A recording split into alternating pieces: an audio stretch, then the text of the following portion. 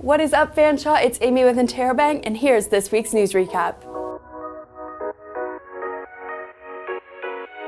Dan Brodvik, Fanshawe's Music Industry Arts Program Coordinator, has received a Grammy nomination for his work on the Cranberries' final album, In the End. The album has also been nominated for Best Rock Album, but it's a bittersweet experience for Brodvik, as the posthumous collection of songs was released following the death of frontwoman Dolores O'Riordan in 2018. Brodvik was initially referred to O'Riordan due to his knowledge in current music technology and brought on to assist in programming electronic instrumentation. On November 22nd, the Ontario Divisional Court unanimously put an end to Ford's government Student Choice Initiative. The province first introduced the Student Choice Initiative in January as part of a new funding framework for college and university students. The Student Choice Initiative allowed students to opt out of paying for non-essential ancillary fees such as clubs, campus media, and cultural groups belonging to student unions.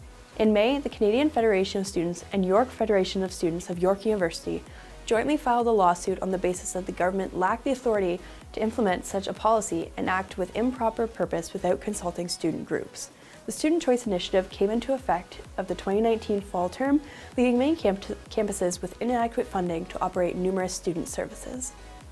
At Lotsa Family Healing Services is bridging gaps found in London's homelessness crisis. The space, offering 10 beds, began as an overnight resting space on April 1st after the Mission Services of London cut their crash bed program. The resting spaces bed are for people experiencing homelessness and/or unable to access other shelters because of limitations and behavioral issues relating to either mental health, substance use, or aggressive and violent behavior from a combination of the two. On November 18th, Fanshawe welcomed Anthony Porowski from Netflix's Queer Eye with a sold-out show. The event was previously scheduled for Forwell Hall, but was moved to J Gym 3 to accommodate a larger crowd.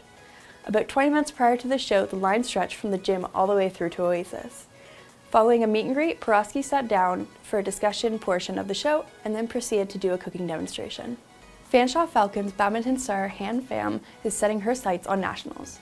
Originally from Vietnam, Pham came to London in 2018 to study culinary management.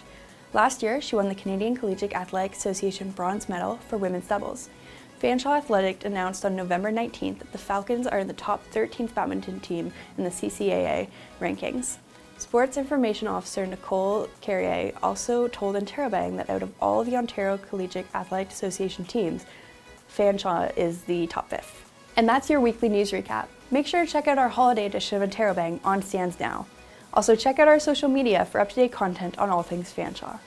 And from all of us at Interrobang, happy holidays and the best of luck with the rest of the term. See you in the new year.